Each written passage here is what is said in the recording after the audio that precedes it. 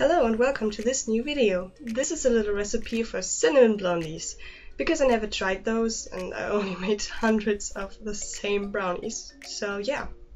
So what you'll need for the first is a pot set in hot water to heat 200 grams of white chocolates with 200 grams of melted butter. While that is melting, you can prepare the cake mixture in another bowl. For that you'll need to mix 200 grams of sugar with 4 eggs till everything is a beige or a light brown bubbly mix, as you can see here.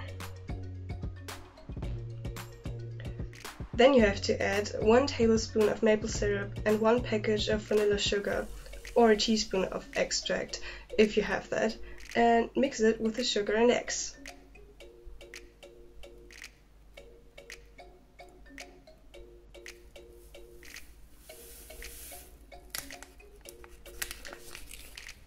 The butter and chocolate should be melted by now, so you can carefully mix it in with the rest, as I am doing here.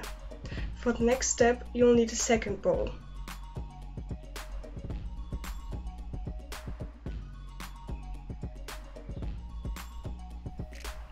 In that second bowl, you can mix 100 grams of flour with 1.5 teaspoons of cinnamon and a pinch of salt.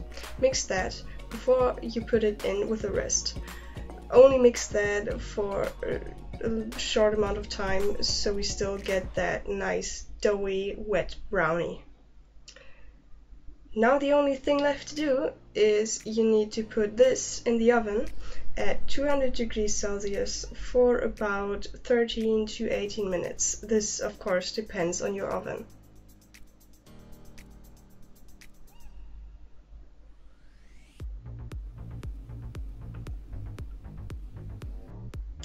And here you have the result. This recipe can also be used for an apple cake, not apple pie, apple cake, if you just add some apple slices on top.